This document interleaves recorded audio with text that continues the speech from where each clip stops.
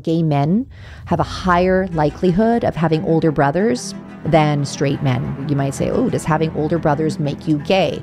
Well, in a way, yes. So the idea is that with first male offspring, the mother develops a particular HY antigen against, or develops antibodies against the antigen that male fetus has.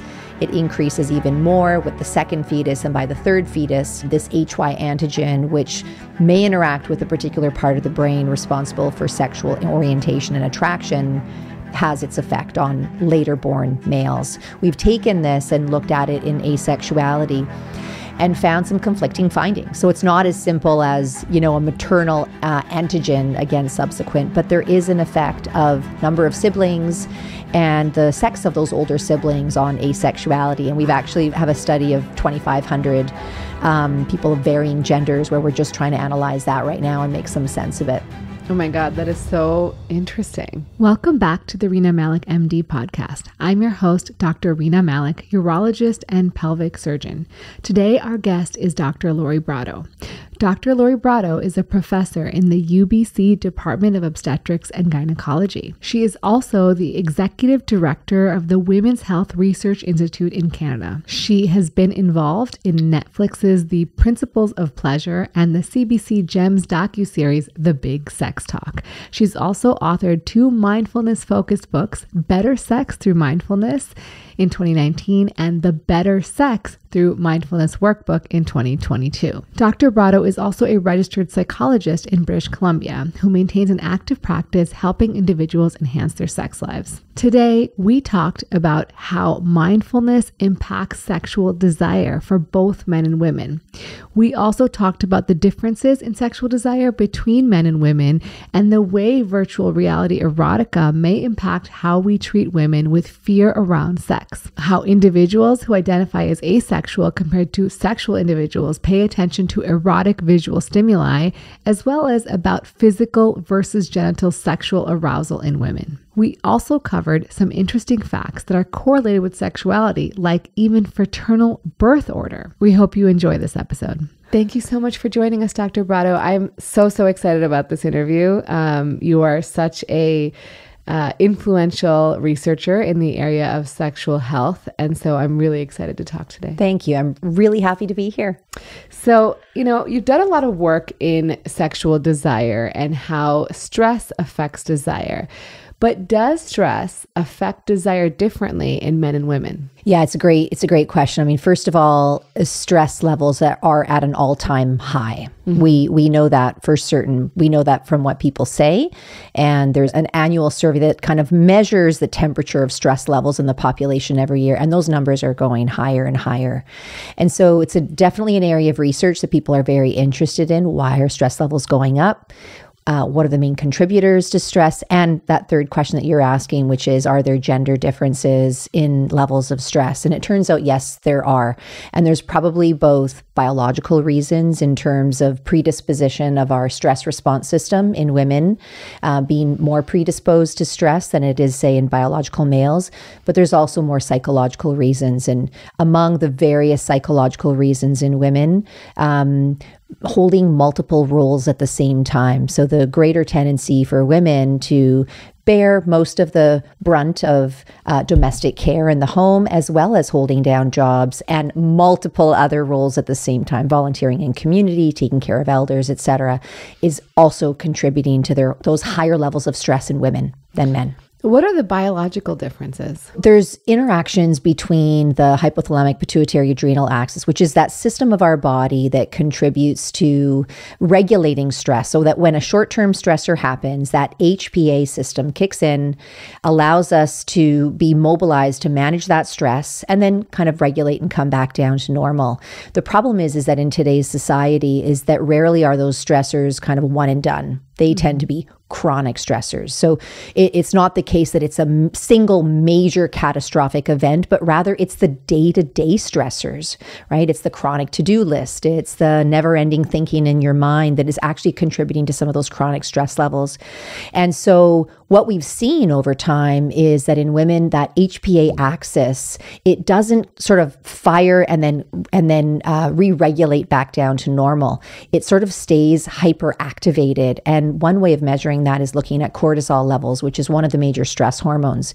So in a person who's not stressed, or in a person who has a well-functioning HPA stress response system, when you wake up in the morning, those cortisol levels are high, and by the end of the day, they come down. So you see that kind of slope that comes down in cortisol.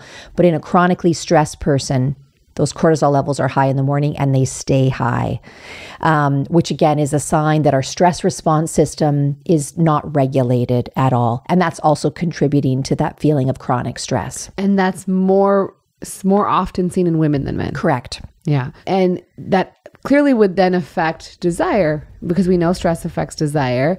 And so you may have a couple or a dyad or partnered relationship where one person and the other person feels like their lives are equally stressful. Yeah. And one may be like, why don't you want to have sex? Yeah. I'm stressed too, but Yeah. I still want to have sex. Yeah. Yeah. So absolutely. And there's interactions with that HPA system and our sexual response system that is very likely different in men and in women. The other thing to keep in mind, though, is that the genders differ in terms of reasons why we have sex. So men are more likely to say than women, well, sex helps me relax. So stress can actually serve as a stress reducing tool, whereas in women, sex might just be yet another thing on the to-do list and actually make women feel even more stressed. So again, there's both kind of biological, physiological reasons, as well as more psychological and social reasons why that relationship between stress and desire is quite different in men and women. Why do you think women feel like sex is a chore? Well, it often is. So it might be that sex is not pleasurable, right? And so if something doesn't feel good, or it's not rewarding, or very often if it hurts, right? If sex actually hurts because a woman's not aroused, she's not lubricated, her mind is not present, or she has a chronic vulvovaginal pain condition, then sex itself is not enjoyable, it's not pleasurable, her interest in it is going to go down. And therefore, sex might be something that she does to maintain the relationship. Sex might be something she does to avoid an angry partner. And so in that way, sex very much becomes a chore for that person. But let's take kind of pain and discomfort and lack of pleasure out, again, because of what I mentioned earlier about women being more likely. And of course, there's lots of exceptions to this. I certainly don't want to paint a picture that, this is specific to all women and no men, because there's lots and lots of exceptions to this. But again, because of what I was referring to about women being far more likely in a dyad to hold those multiple roles, sex can be just yet another thing on the to-do list. And in that growing and never-ending to-do list, unless it's rewarding, unless it gives her something pleasurable, meaningful, joyful, above and beyond all the other things, motivation for it is going to be extremely, extremely low. And that's why in our clinical work, we so often have that conversation. Why do you have sex? What are the reasons for you? And if a woman can't even give a single answer, that's often where we start. Well, I think those issues are obviously prevalent. Otherwise, we wouldn't be having this conversation. Yeah. You wouldn't have any research to do, right? But I think that sometimes even when it is pleasurable or enjoyable, women find it to be a chore. And that's sort of where I'm getting at is yes, women enjoy it in the moment. Yeah. We know there's differences in desire, the way women feel desire sometimes more often to be responsive in nature, meaning that it doesn't happen right when they see their partner, but they may start developing desire after they're more intimate with them. Yeah. But I wonder then when you have the positive reinforcement of maybe having an orgasm or having pleasure or feeling intimacy with your partner, that still it feels like a chore. Yeah. And so I'm really glad you brought up this kind of distinction between desire that comes out of the blue, right? You just sort of feel like having sex in the moment versus this desire that emerges during a sexual activity. So the distinction between spontaneous and responsive desire. And I think that's a conversation that we really need to be having a lot more with women, because so often we all, and certainly I do in my clinical practice, here, women will show up for therapy because they think they're broken, because they don't, going about their day, have spontaneous thoughts of sex. Well, welcome to the club. You are, if you're in a long-term relationship, which we define as anything longer than 2 years, certainly if you have other responsibilities, kids, job, etc., you're not going to feel spontaneous desire. And that's not a problem. And that's why we don't diagnose lack of spontaneous desire as a disorder. We don't. We stop doing that. Our nomenclature has changed completely. And here again is why it's so important to think about what's in it for you. Right. And that's actually work you can do. You can be intentional with exploring and trying on different reasons. Is it something that helps you get to sleep? Is it something that helps you find your confidence? Is it something that helps you change your mood? Is it something that helps you feel more connected with your partner in a way that just sitting down and watching Netflix together does not? So what does sex actually give you? And then that's when we bring in all the other tools like mindfulness, being present, eliminating distractions, making sure that you're engaging in pleasurable kinds of exchanges so that during the encounter, it feels good, so that desire can emerge, responsive desire can emerge. And that's the way to eliminate this feeling of sex as chore. Yeah. Let's talk about mindfulness, because you've done a lot of work on mindfulness and basically shown that mindfulness absolutely improves sexual function in women. I mean, unequivocally. Yeah. And so what I want to talk about is, one, what does that mean for women? What does mindfulness mean? Does that mean they have to be meditating a certain amount of time per day? Or like, what does that mean for women? What does it look like to implement mindfulness in your day to day? Yeah. Awesome question. Yeah. I've been obsessed with mindfulness as a tool for improving desire, managing pain, improving pleasure for more than 2 decades. So first of all, what is mindfulness? It's a practice, right? It's a skill that we actually practice. It doesn't just happen out of the blue. It's born out of meditation, which has Eastern Buddhist roots, and it's been westernized and simplified. So the practice itself involves focusing on something like the breath repeatedly in a non-judgmental way. And so when we do that, when we can focus attention on something and do it with kindness and compassion, we're not judging ourselves as we're paying attention to the sensations of the breath, the brain changes. And we absolutely know unequivocally that there are changes in brain function and changes in brain structure that happen when people repeatedly practice mindfulness. So you have far less activation of the emotion center and the thinking center, and far more activation of the center that's involved in kind of experience, right? Experiential learning. And so how does that translate to sex? Well, first of all, we know that women with low desire specifically, but really you can say any sexual concern, including pain or difficulties with orgasm, there's a much higher tendency to be judgmental. So will I get desire? Will my partner leave me? Oh, just want to get this over with. Will the kids walk in? Is this going to hurt? All of those kinds of thoughts, negative thoughts and judgments are far more likely to happen during sex for women with low desire than women who don't have any difficulty. So that's one thing. The brain is already not having sex. The brain is consumed in these thoughts. Why does that matter? Well, those thoughts elicit their own emotions, right? Anger, stress, sadness, sometimes guilt, right? Why can't I be normal? Why can't I be like anyone else? And then those thoughts and emotions trigger a whole cascade of other physical and physiological changes in the body.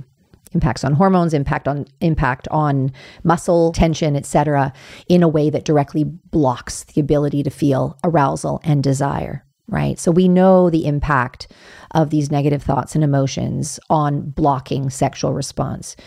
So mindfulness is something that we can practice, not in the bedroom, right? And I often recommend, and we've now studied this in countless studies, that in really encouraging women to develop a daily practice of mindfulness where they actually carve out a little bit of time each day.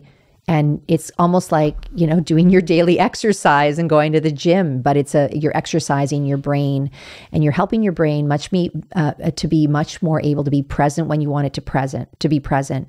So that's the daily practice. And then you can take that same skill and integrate it into sex. So as you're engaging in sexual activity, the moment you notice that your mind is having these negative or judgmental thoughts, the moment you notice that your mind is jumping into the future, will this hurt? Will this be unpleasant? Right? Not being present, you can implement those exact same skills and come back. Focus on the breath, focus on the points of contact between you and your partner's body, focus on your heart rate, other physical signs. And so that's how we put it into practice. When was the last time a doctor spent an hour with you and truly focused on your goals? And when was the last time you left feeling like you really understood what was going on with your body and had a clear plan of what was going to happen next? At my practice, Rena Malik, MD, I aim to do just that. I specialize in sexual dysfunction, bladder health, hormone health, and pelvic pain for all people. And I want to revolutionize how we take care of patients. I want to really get to know each and every one of you. That's why at my practice, when you come to see me, I'm 100% present with you for an entire hour. And after you leave, if you forgot to ask me something or need clarification on something we talked about, don't worry, I'll respond to your issues and questions quickly through our secure messaging portal without any additional costs. Just go to www.renamalikmd.com/appointments and schedule your visit today. We see patients in Irvine and Beverly Hills, California, and virtually for patients from California, Florida, Illinois, Maryland, New York, New Jersey, and Virginia. If you aren't located in these states, consider making an educational visit where we can talk about your conditions generally, but I can't diagnose or treat you. I can't wait to see you. So how many minutes a day? I know you've done, because you've done this in studies, right? So many sort of studies. investigated the amount of time people, like what are the interventions that you typically recommend? And then, maybe go into the magnitude of changes that people see. For sure. Yeah. So we've evaluated this, in 3 sessions, 4 sessions, 8 sessions, in person, online, alone, in group, with a partner. And in our groups, we deliver it in a really structured way. So we deliver 8-week groups where people are practicing probably 20 to 30 minutes, about 5 days a week. That's a lot of practice. And the reason we do that in a group is because we want people to really understand and experience how this works. And then what we do after the 8 weeks are done is we follow up with them and we ask them, okay, you've gone back into your real life. How much are you actually practicing now? So in our biggest randomized controlled trial where we did this, we followed women a year later. At about a year, almost 80% of them were still practicing mindfulness, and the average was about 10 minutes a day.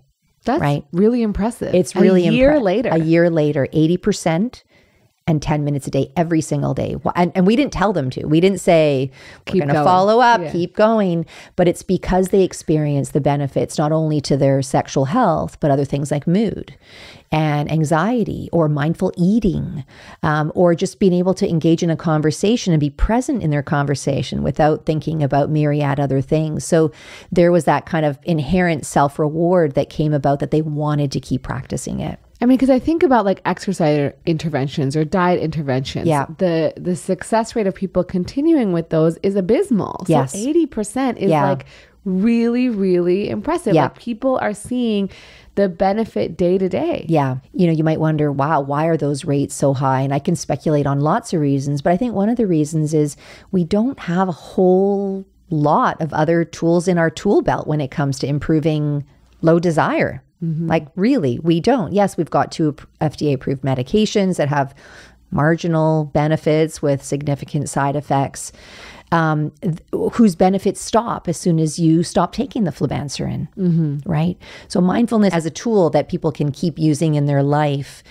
And then they start to see that, wow, it's not just being utilized for this one narrow difficulty I have. I'm actually seeing these benefits in so many other places. So in terms of desire, arousal, orgasm, satisfaction, what are sort of the changes people see? In this large randomized trial that I mentioned to you, the 2 main things that we were measuring or that we were most interested in was improvements in desire and decreases in distress, right? So it's not just low desire or difficulties with desire that women are bothered by. It's the distress that arises for them from that problem. The fact that it interferes in their life, the fact that it might impact their mood, gets in the way of their relationship happiness, etc. So in terms of magnitude, and I'll kind of explain this in a statistical way, and then I'll try and translate it. We certainly measure statistical changes, but we also measure the magnitude of change by something like an effect size. So the effect size that we found with the drop in distress from before mindfulness to 1 year later was about a Cohen's D of 1.1, which is massive. Most clinical trials of, let's say, pharmaceuticals for improving anxiety or psychological treatments for anxiety have an effect size of about 0.3 to 0.4. So this is about 3 times the magnitude at 1 year later for the drop in distress. That's amazing. The magnitude on desire was still really high, not quite as impressive as distress, but still extremely high, still a very, very large effect size. And again, it wasn't just at post-treatment, but what we found with desire is that that improvements actually continued to increase. They didn't slip back. They continued to have these improvements. Again, we're measuring desire in this responsive way, not out of the blue spontaneous desire, but when you're having sex, how much desire do you have for it to keep going?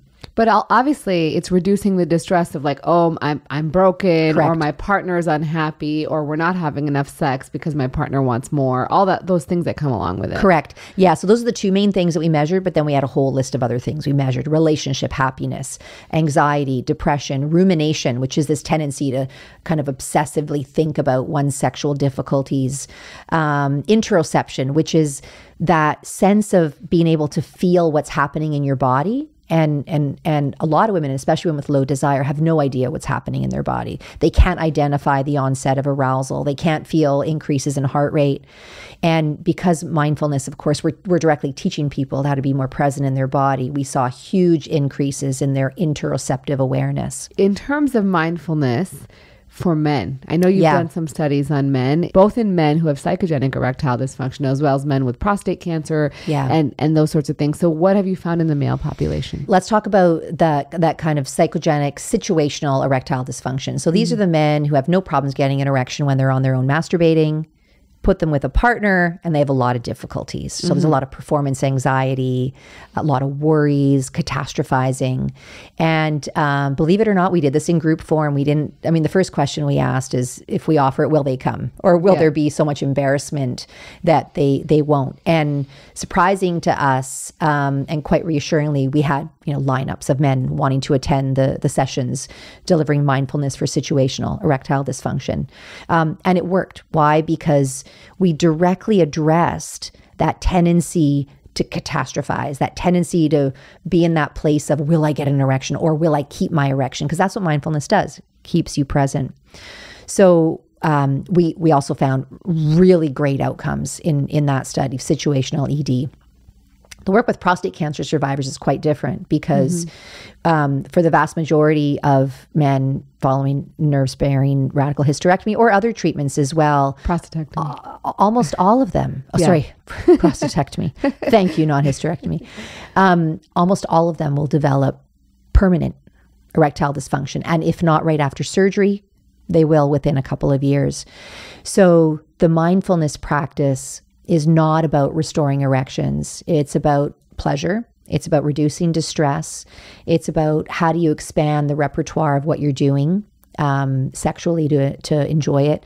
And so in that intervention, we actually delivered it to the couple. And we found that buy-in by the survivor's partner was actually really quite important for that frame shift of, focusing on the erections and getting the erections back and considering that there's a whole buffet of other different ways of being sexual. So in that study, our main outcome was distress. And so we saw very, very significant improvements in sexual distress, both in the survivors, the prostate cancer survivors, and in their partners. Why? Because there was less emphasis on the penis. There was more enjoyment and experimentation with other kinds of sexual activities. And so much so that now the urologists that we work with in our prostate cancer supportive care program at University of British Columbia are now actually making prostate cancer patients aware of mindfulness before they go in for their treatment. Yeah. I will just clarify that not everyone develops permanent erectile dysfunction after prostatectomy. It's usually about 15% develop some degree of erectile dysfunction that doesn't recover. I think that's really interesting in terms of accepting sort of the difficulties with erectile dysfunction, because we don't talk about that enough. And I think it is really challenging in today's society to say, I can still have pleasure without an erection. I can still provide pleasure to my partner. And I sort of have this discussion with my patients often, but I still get a lot of pushback. And I think that is really challenging. And I'm glad that your urologists who are offering prostate cancer therapy are talking about it. Yeah, us too. It's been a bit of a paradigm shift for them, but they're also looking for other tools to offer to their patients who are suffering. And it's not for everyone. right? Because there certainly are some patients that simply just don't want to do these things. They want to keep pursuing other pharmacological or mechanical means of restoring erections. But for those who are even just a little bit curious or have partners who are mostly curious, can be a great adjunct. Yeah. I think the other thing I would say is there's sort of like a whole host. I think, first of all, I think anyone with erectile dysfunction, whether it's organic, predominantly organic, meaning it's from the body, a problem with the body, could benefit from mindfulness. Because I tell all my patients with sexual dysfunction, whatever it is, that no matter what is wrong with you physiologically, there's always a brain component because it stresses you out, right? It can be devastating to not function appropriately in a domain that is so important day to day.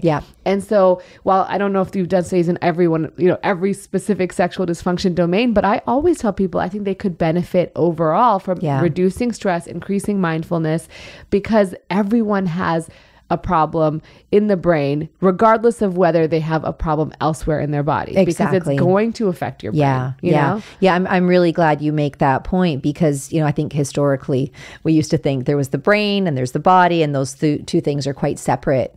This kind of Cartesian dualism idea. And yet every thought we have in our brain has a counterpart in the body, right? Some subtle, either physiological or neuroendocrine or hormonal change, et cetera. And changes in the body directly impact the brain. We have thoughts about it. We might have emotions about it, et cetera. So I'm really glad that kind of brain body connection is emphasized. Yeah. And I think honestly, think about mindfulness, right? You're not doing anything besides thinking, right? You're focusing your thoughts, you're changing the way your brain works. And it is so powerful, not just in sexual function, but in multitude of areas. Like it can reduce blood pressure, it can improve physiologic abnormalities. And so it is just amazing to me. And I really, I tell people these benefits, and I definitely get a lot of pushback. I don't have time to meditate, or I don't want to be, this sounds too frou-frou for me. So what are things you tell patients? Yeah, terrific. Because my patients will say the same thing. So the first thing is, thankfully we've got a ton of science, and the number of peer-reviewed publications evaluating mindfulness for everything from chronic pain to managing anxiety to mindful eating to obviously many domains of sexual health and beyond is very, very impressive. There's an entire journal of mindfulness and some fairly good funding to support these empirical trials. So that's one thing I always stand behind is the data. And the data don't lie, especially when studies come from multiple different centers around the world, all looking at the same thing. So that's one thing. The thing around time is valid. And we're not going to create time for people in the same way that we're not going to create time for them to exercise or engage with their family or do other meaningful things. And so it's about priorities, right? It really is about where is there some wiggle room in your day that you can implement this? Because although mindfulness is a simple practice, all we're doing is paying attention non-judgmentally, it's not easy. Right. And the not easy part comes with carving out the time. And sticking with it. And so one of the strategies I often use is I'll say, you're already here. You've already shown up in my office. Why not commit to 4 weeks, right? A month goes by really quickly. And then let's reevaluate then and see how it goes. Yeah. And do you tell them to just start with small amounts of time, like 5 minutes a day, and then slowly work their way up? Exactly. Yeah. So thankfully, there are so many apps and other digital health tools, or you can even hop on YouTube and download 10 to 45-minute mindfulness. I've got several of them recorded on my website too. But ensuring that you carve out the time in the day so that you know what time of the day tomorrow is my mindfulness practice going to happen. And then keep a log of what time of the day, what was the experience like, what helped you remain present, what maybe got in the way, so that we can make those adjustments going forward. Do you think people can practice mindfulness without traditional meditation? I know they can, but do you think it's as effective? So for example, having a conversation like this where we're really mindful, right? I'm not daydreaming about something else. I'm really present. And similarly, just even doing the things you're doing, say you are you are having a conversation, or say you are going for a walk, and just being really mindful of the sounds around you or the way your foot hits the ground. Can you begin to incorporate that, and will it still be as effective as actually doing maybe a mindfulness meditation? Yeah, that's the golden question that actually has been studied. So what we know is that people who actually adopt a formal mindfulness practice where they carve out the time and they really practice the skills, that then allows them to be more mindful in their life. In the same way that if you exercise and you go to the gym, then when you're at home and you bend over to pick up the can of tuna that fell on the ground, you're going to do so in a way that's going to lessen the chance of, throwing your back out. So that's the kind of day-to-day implementation of the mindfulness skills. But it's probably not the case that just incorporating mindfulness in your day is going to have those same quite powerful effects that we saw in distress and desire for someone who really struggles in that area. Maybe it does for people without any sexual difficulties, but that's what we want to get to, right? We don't want mindfulness to just be a skill homework that you do on the pillow. We want people to live more mindfully, right? So that when you are having a conversation, when you are eating, when you are watching your kid's soccer game, you're there. And I mean, what's been fascinating is this whole other cognitive science literature, which shows the impact of multitasking. And, when people are multitasking, they think they're getting through everything quicker and better and through their to-do list. And yet we actually know that people are more likely to make mistakes. The brain is slowing down, there's less enjoyment, and you actually save time in your day when you do things one thing at a time. So we kind of need to lose this idea that mindfulness is a waste of time. Right. And true. And again, if you don't believe me, just look up the science. I mean, the science is pretty clear on this question that it ends up saving you time. Yeah, it makes you more productive, right? Yeah. If you are mindful that 20 to 30 minutes of mindfulness a day can pay dividends over the course of your day and lifetime. Yeah. In terms of desire, you've done some work very recently on virtual erotica and how that affects desire. So I know this is sort of an emerging area. Yeah. And we don't really know yet. I know this is sort of early on, but what did you find? Virtual reality, which is kind of, the next frontier of where a lot of these kind of healthcare innovations is going to go. And in the domain of anxiety or specific phobias, it's been an incredibly powerful tool. So as an example, people who have a fear of flying and completely avoid flights, well, you can put them in a virtual environment, a simulator, where they actually experience all the same feelings of buckling in the seatbelt, taking off, being in the air, and then simultaneously teaching them anxiety reduction strategies like progressive muscle relaxation. It's been an incredible tool for helping overcome those kinds of phobias. So we've actually been interested in applying this to women and people with vulvas who have a fear of vaginal insertion. So traditional, what we might call vaginismus, where there's a real fear. So these are the women who are afraid of tampons, avoid gynecologic exams, either avoid or undergo with a lot of anxiety, vaginal insertion and sex and other kinds of activities. And while there are some evidence-based treatments from a psychological approach, the traditional treatment that we use involves teaching them relaxation and then sending them home with progressive inserts. So vaginal inserts of a small size, and they sort of work through while they're managing anxiety at the same time. So the challenge has been for those women where anxiety is so high, they get home and they just freeze. They avoid the activities altogether. So what we've done is we've kind of created a virtual environment through VR headset, where they actually are exposed to these erotic scenes.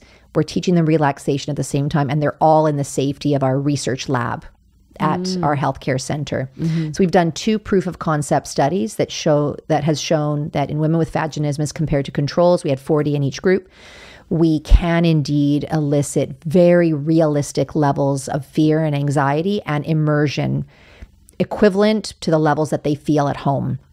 And what we're about to start now, is we just got some funding from the Canadian Institutes of Health Research, is to actually try this in our clinical setting. So we're exposing them to that VR environment. They can control what they're seeing. And then they also have with the table beside them is a small vaginal insert. And they can actually experiment while they're in this scene with using the vaginal insert. Again, all in the safety and privacy of our office. So if this works, this can be an incredible tool later on. We know there's much more inexpensive VR headsets that people can buy and, practice these kinds of things at home. So again, super innovative, a lot of fun. And if this works, I think that we can also experiment with this with other kinds of sexual concerns as well, where there's that fear component. Yeah, that is really exciting and fascinating because that plays a huge role in a lot of people with sexual dysfunction. And I mean, that could be transformative. Yeah, let's hope. Yeah. You've also done some work on attraction and sexual attraction versus romantic attraction in both men and women. And you've actually found differing results in what drives both sexual and romantic attraction in genders. Yeah. So most of that research comes out of my interest in differentiating asexuality from low desire. So asexuality is the individual who has absolutely no sexual attraction. They also have no desire for sex. So what that means with absent attraction is there's nothing, there's no person, there's no thing, there's no stimulus that elicits that motivation for sex. Versus a person with low desire still has attractions. There's still things that, potentially turn them on. They just don't have desires for sex. And the reason why the distinction between those two groups is so important, it's critical, is because asexuality is a sexual orientation. It's not a sexual dysfunction. Folks who are ace don't want treatment. They're not bothered by their lack of attraction. Right. And thankfully, increasingly among sort of LGBT to QIA plus groups, they're recognizing asexuality as, again, part of that sort of sexual orientation spectrum versus the person with low desire who wants treatment, is bothered by that. So that's kind of the underpinning of my interest in attraction. So we've done several large studies where we've compared large samples of people who identify as asexual versus low desire, looking at sexual attraction versus romantic attraction. And one of the really interesting findings among that group is, people can still have romantic attraction, want all of the non-sexual things that come in a relationship, companionship and trust and security and safety and someone to talk to without the sex, right? Yeah. So one can have romantic attraction without sexual attraction. And that's more likely in women than in men, right? So sort of what's underpinning some of those gender differences in romantic versus sexual attraction, it's an area of study that we need to do more of. Yeah, I think it's really fascinating on how those sort of those attraction measures can kind of lead to mate preference, right? Like what you are, what your sexual attraction is versus your romantic attraction, they can be very different. And they sort of set up a way in which we choose our mates. Yeah, exactly. Yeah, fascinating area that clearly we have a lot more research to do. Yeah, but I think it's because we know a little bit in the animal world, but not as much in the human condition. And I was going to bring up asexuality. It's a relatively uncommon identity. 1% is in the literature. Maybe it's more than that. It's a bit higher now as we're studying it more. But still quite low, probably about 5%. And you looked at one study where you looked at you looked at eye tracking in visual erotica and sort of erotic stimuli, and you found that there was actually a true difference in not only asexual versus people who identify as normal sexuality, but even those with low desire versus normal sexuality. So the eye, why eye tracking? People might wonder, well, what is eye tracking going to tell you? So eye tracking can be a bit of a biomarker into underlying genetic, predetermined contributions to this. So eye tracking has been a tool that we've used for a long time to study sexual attraction in, say, gay men versus folks who are attracted to the opposite sex. And eye tracking can be a very reliable indicator. There's lots of other biomarkers, even pupil dilation or fraternal birth order or things like that.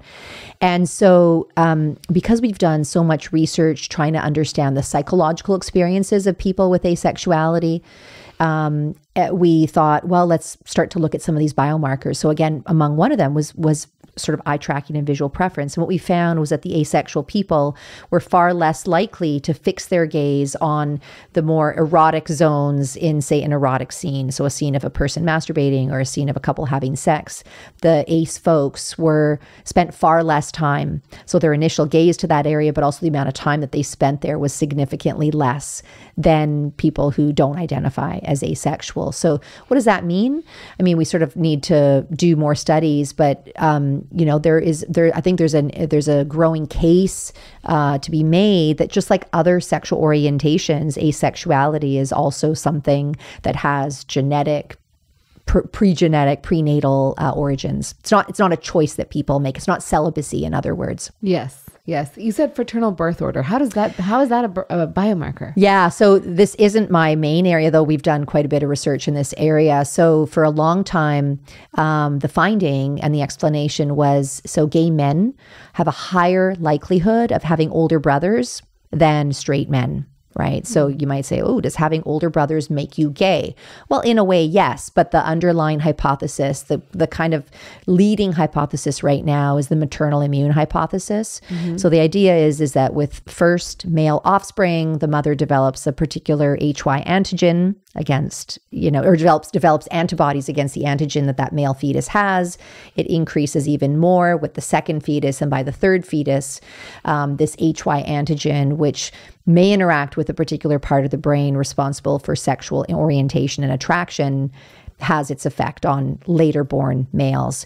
Now, that theory is still, it's not unequivocal. There's some conflicting data, but that's kind of the hypothesis. And so we've taken this and looked at it in asexuality and found some conflicting findings. So it's not as simple as, a maternal antigen against subsequent, but there is an effect of number of siblings and the sex of those older siblings on asexuality. And we have a study of 2,500 people of varying genders where we're just trying to analyze that right now and make some sense of it.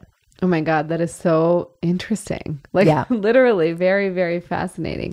Are you loving the Rena Malik MD podcast? Well, I love each and every one of you, and I'm truly honored that you choose to spend a bit of your day or a bit of your week with me.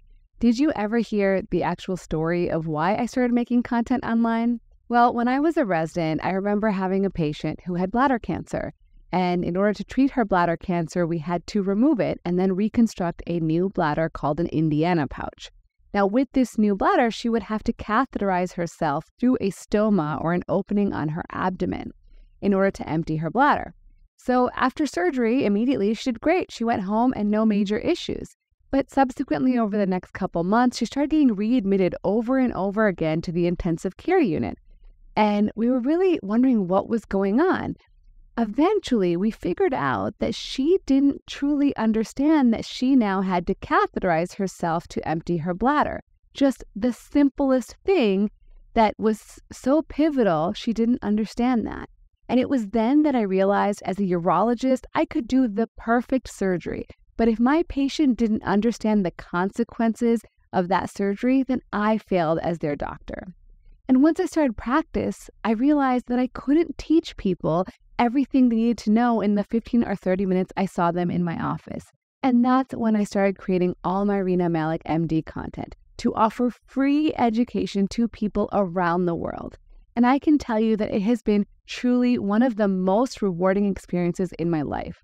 And in order to keep providing free content, we need your help. If you are getting value out of this podcast or my other content, I encourage you to join our premium membership. As a member, you'll get early access to the audio and video of the podcast completely ad-free, transcripts of all the episodes, and exclusive access to Ask Me Anything episodes that occur once a month. And during those episodes, I answer questions that are asked only by premium members. So join us today at renamalik.supercast.com. Can't wait to see you there. In terms of desire versus arousal, and there was some work you did on how arousal in women, both subjective arousal and physical arousal, there is some concordance. So maybe talk about how is arousal different from desire? Most people don't know what that means, and how that's different and how that plays a role. Yeah. So I love how the late Ellen Lahn, who's a dear colleague and mentor in the field, talked about the relationship of desire and arousal. And she explained it as two sides of the same coin, right? So to kind of simplify that even further, desire is the interest in sex, and arousal is the actual physical and emotional experience that happens during sex. And I mean sex in the broadest sense. I don't just mean penis and vagina sex, but it might be other kinds of self-touching or other kinds of sexual activity beyond penis and vagina. So they have a relationship with one another, but they're not exactly the same thing. Now, we and many others have done qualitative work where we've asked women to talk about the differences between desire and arousal. And if you were to ask a random sample of women walking down the street, most of them would have a hard time differentiating desire from arousal, unlike in males, where arousal is very often synonymous with erection, and desire is, well, I want to act on that erection by having sexual activity. So that's the link. And we're measuring those in distinct ways when we do research to try and understand, does a particular treatment impact one or the other or both of them at the same time? Yeah, and I think a lot of people think arousal is just lubrication in women, and it's much more complex. It's much more complex, and actually, our colleagues who've studied the relationship between lubrication and desire with a little vaginal swab that's inserted often find minimal relationship between extent of actual lubrication, not awareness of lubrication, but actual lubrication and levels of sexual desire. So we need to be really careful. The flip side of that is when we talk to patients who may have been in unwanted, non-consensual sexual situations, and they may have been told, well, you were lubricated, you were wet, therefore that conveyed you wanted it. And the only way to know if a woman wants it is to ask her. Right. Don't rely on lubrication, don't rely on anything the body is doing to convey her consent. Absolutely. Because women lubricate for all sorts of different reasons. And it's a protective mechanism at some points that women will lubricate to protect their bodies. Yeah. Even if they're having an unwanted sexual experience, they still don't want to get hurt. Their body is trying to protect them. And so it is not an indicator of desire, as you mentioned. But it is interesting that when you're in a wanted sexual encounter, that desire and arousal tend to be concordant. Yeah, exactly. Yeah, and so we and others have a sexual psychophysiology lab in my at my home institution where you bring women into a private room in a reclining chair, you expose them to erotic films, and then you measure everything you possibly can. You measure her physiological response with a vaginal photoplethysmograph, which is an indicator of, well, it's somewhat of an indicator of physiological arousal. You can measure what her mind is doing by putting something like a little lever affixed to the arm of her chair, and she's moving it back and forth in a way that corresponds with how mentally turned on she is. Then you can give her questionnaires to fill out before and after a film to tap into things like desire. How much did you want to have sex? And we often repeat those measures, at least the self-report ones, 3 days later. So the idea being, when they come into the lab and they have this arousal experience, does it trigger desire when they leave and when they go home? Right? So is the experience of arousal more likely to trigger a motivation? Let's go into like a little nerdy sort of discussion about what is a vaginal plethysmograph and what does it do? Yeah. So vaginal photoplethysmograph is a little glass probe that has a photo-emitting diode, basically a little sensor that emits a pulse of light. And that pulse of light, so the woman comes in, she inserts it looks just like a tampon, but it's glass. She inserts it into her own vagina, reclines back in a chair, and there's a long cable that feeds out of that photoplethysmograph probe, and it goes through the wall into the next room, into an amplifier on the other side. And so the idea is that when there's physiological arousal, the amount of light that is scattered off the vaginal wall shifts. So the more arousal, the more the bend in that light. And so that's what's being picked up. So that's why I say it's an indirect measure. Is that because of blood flow? Exactly. Yeah. Yeah. Okay. So the more blood flow you get, the more the light is scattered. That's exactly right. Okay. And then the one thing I wonder in all these studies is self-report. So when there was one study where they looked at how much women self-reported desire, masturbation, and sexual desire for different types of sexual activities, and they put them into 3 different categories. One was they were told that their results would be blinded; nobody would know who, nobody except for the research team would see the results. One was like you'd be attached to a lie detector test, and one would be that your peers would see it, and they responded very differently. So when they knew that it was just the research team and nobody would know who they were or what they were saying, it was much more synonymous to their male counterparts. But when they knew they were going to and the lie detector similarly, but when they knew their peers were going to see it, they less often talked about their desire and arousal. And then the other thing is that, women tend to want to, not all women, let's be, some people tend to be people pleasers, and they want to give you the answers that you want. Like, oh, this should be causing desire. So I'm going to say it is. Yeah. Yeah. So, there's a lot going on in that study. One is, let's be honest, when a lot of those studies measure sexual response and sexual function, they do so in an artificial environment, right? So in my environment, although I'm in an academic healthcare center in a department of gynecology, it's still an artificial environment. It's not their home environment. And so there's always that bit of bias, even though they have total privacy in that room. And we reassure them that whatever they respond, there's no impact on us. They're going to get their remuneration regardless of how they respond. And at the same time, a lot of studies are done in undergrad university samples of, average age 19, where there is a higher likelihood of, number one, people doing this for the money or for the course credit. And it's a unique group, right? So these are college kids away from home for the first time, probably more sexual activity, probably more desire. So not the most generalizable sample. So we need to be really careful in our methodologies of how we do these studies. And that's why I think clinically applied research with real patients and real people is ultimately so important and really hard to do at the same time. So we need to make sure we fund it. Yeah. And we know that there are some maybe physiologic differences in how we respond to watching an erotic film versus actual intercourse, right? Like there's different changes in brain hormone findings and things like that. So that's sort of the challenge, I think. Since Masters and Johnson, I'm not sure there's many people who've been doing studies actually watching couples fornicate or not in North America. There's a few sites in Europe where the research ethics boards allow that. It's not going to happen in North America. Well, at least not in Canada and the US. It's not allowed. People can masturbate in the lab. Yes. And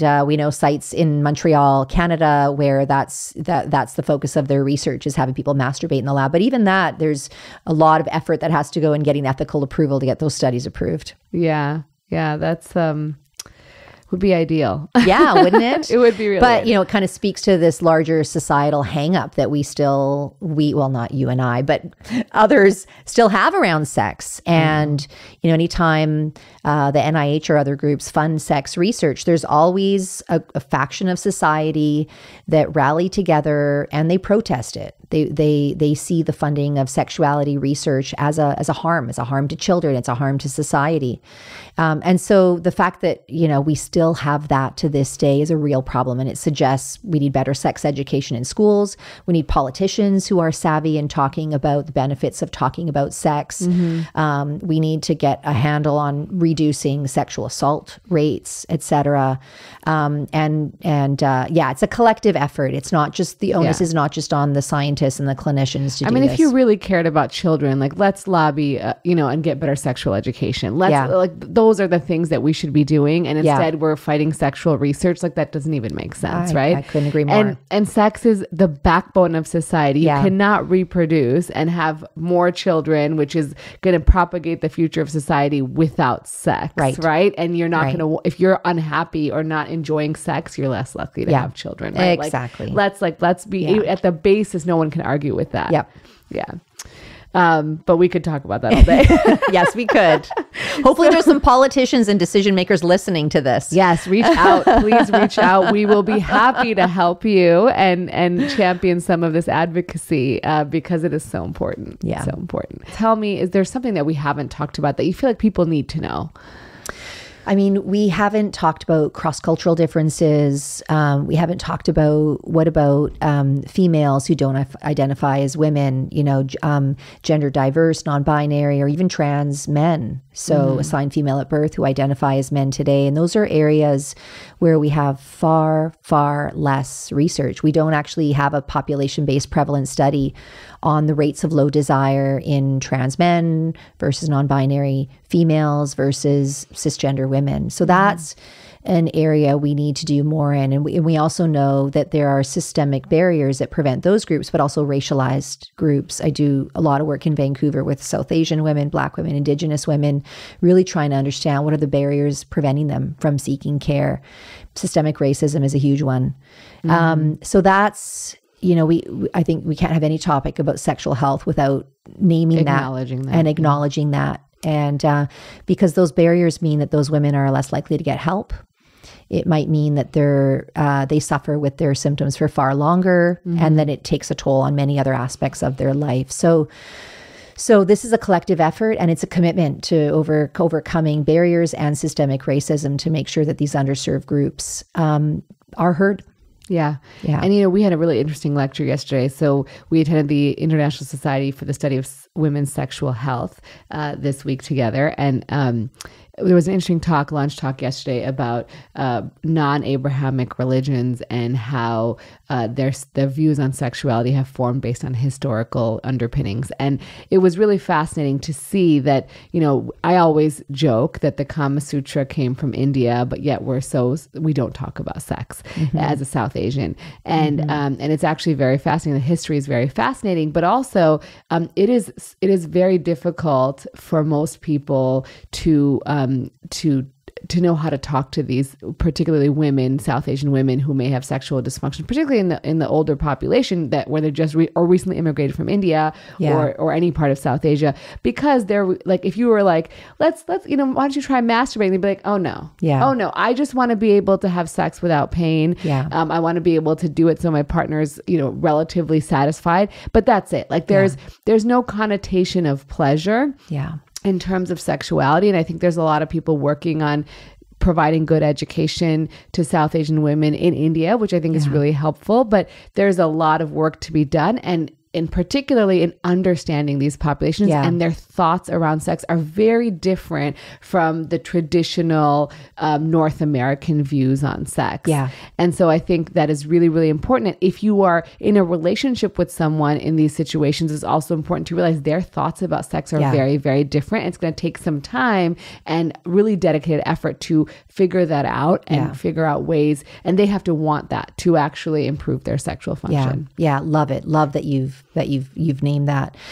So that's more work for all of us to do. And I mean, I'd love to see medical schools and graduate programs dedicating more funding so that those underserved students get into those programs, right? So that we have more Indigenous students, more Black women and others who can then be a champion in their society for these areas of care. Yes. And there's so many stereotypes about Black women and Hispanic women and, minorities in terms of sex that really need to be changed and we need to teach about it in schools. And the interesting thing, I was talking to Dr. Gordon yesterday about how she became a sex therapist and got this additional education to be a sex therapist in addition to going to medical school. And so the program that she went to at NYU no longer exists. And to her knowledge and my knowledge, there's no specific degree in sex, talking to patients about sex in terms of sex therapy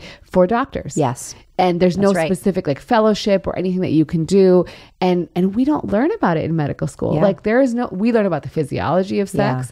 We learn about, and if you're lucky, you may come across someone like myself or Dr. Rachel Rubin or some, a leader in female sexual health who's going to talk about, how to examine the entire vulva appropriately and assess the clitoris and assess other things.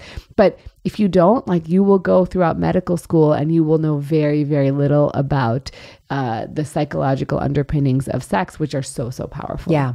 Yeah. And that's why having conferences and other opportunities like you and I both enjoyed over the last few days, doing that but also recognizing what are your own blind spots, right? And so if you don't recognize what your own blind spots are and examine your own biases and prejudices, even though none of us want to do that, but we know that all of us have implicit biases. So without doing that kind of introspective work, we're not kind of in a position to make change and be open to learning and doing better and learning from those communities. So yeah, so I think as a sex researcher, I think in some domains we've made massive strides. And, thanks to the approval of Viagra in 1998, it really opened the door for this whole field of studying and researching female sexual function. Yet there's other domains where we're still in the dark ages and have a lot more to do. So, yeah. A lot of work to be done, and hopefully if anyone listening gets inspired, we can continue to work together. We end all of our podcasts with some questions that we ask everybody. So, what is something you know now in your life that you wish you knew earlier?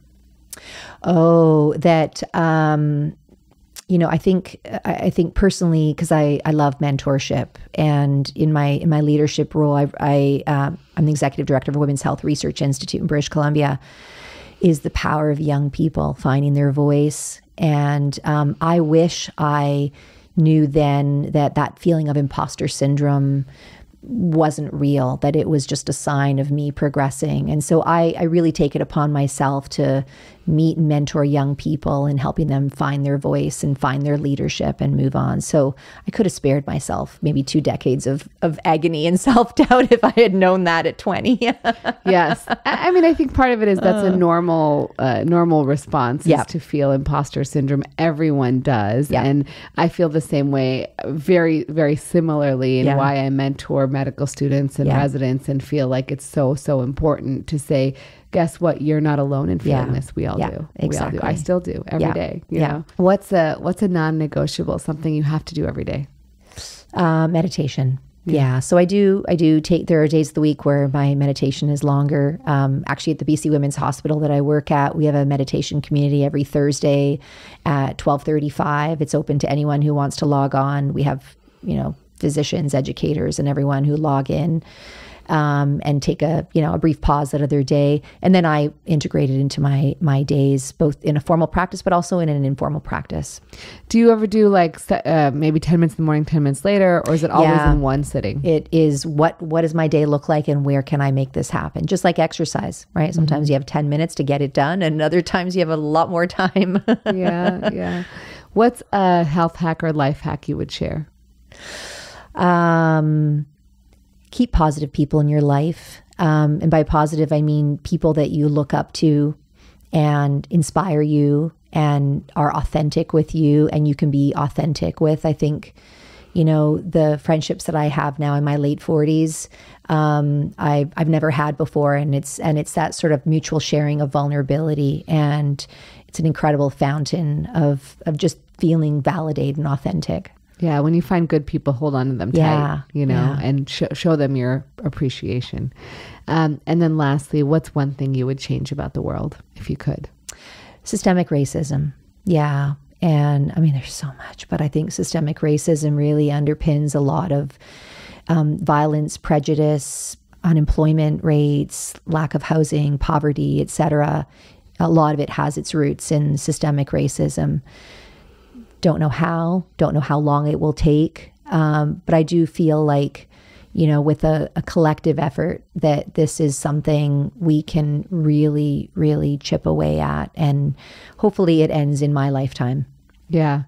I think I talk about this privately with my friends a lot and my colleagues and my partner, but I think we have to realize that the majority group and whatever particular group you're looking at will always have a head up, and you have to you have to be okay with letting go of that power to allow systemic racism to end. So realizing your own involvement in systemic racism, even myself, we're like the token minority, right? The model minority. And so we have to let go of that view of being the model minority to allow systemic racism to end. And so I think there's a lot of work that every single person can do to reduce it. Yeah, couldn't agree more.